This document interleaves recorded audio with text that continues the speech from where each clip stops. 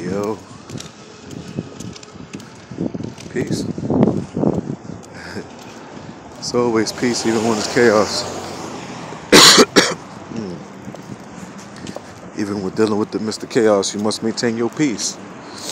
You know, um, understand and granted that we do um, have to deal with some type of chaos, and we do have to deal with some type of peace. But understand, peace is a choice, and dealing with chaos is going to depend on the kind of peace you keep.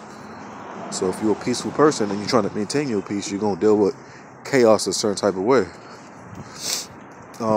But that's just my overstanding of things. But this conversation is about this quote unquote holiday that I don't even call a holiday, because if I don't get the day off, it ain't a real holiday. But I'm talking about Valentine's Day.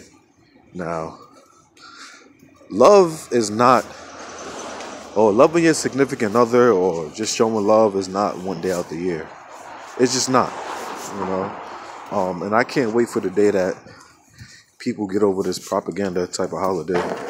I mean, all holidays is propaganda, but this one in particular is just, it's like, man, you know, and it's not no hate involved. It's not none of that. It's just an overhyped day. You know, you can show love any type of day. For one, everything is overpriced. You know, your bottle of wine that costs $20 costs $50 on this day. Your roses that cost $10 cost $20 on this day. You know, it's just too extra. You know,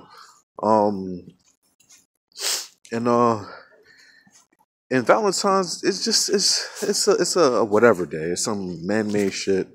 Not really sure where it originated from, and I really don't care. I know that it ain't never been my thing.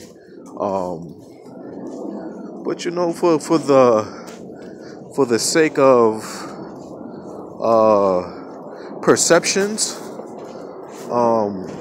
because certain people might not be on my level, I'll entertain it to a extent.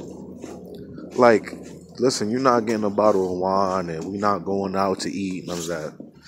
You know, I'll get you a box of chocolates and a balloon, right? That's it. And maybe a bottle from the liquor store. That's it. Maybe. Right? But other than that, I mean, listen, I'm not going all out with the dozen roses and the 2 dozen roses and candlelight dinners. Nah.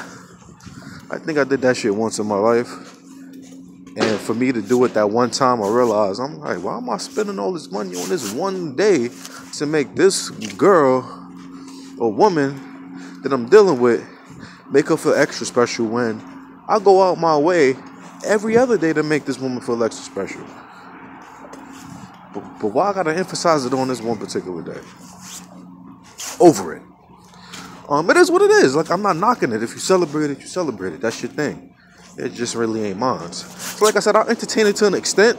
You know, past couple of years, you know, my daughter got her little box of chocolates with a cartoon character on the front. Oh, thank you, Daddy. Happy Valentine's Day. Cool. Put a smile on my daughter's face. Even my baby mom's, when we was cooler. You know, here's a box of chocolates and a balloon. You know, just, you know, and she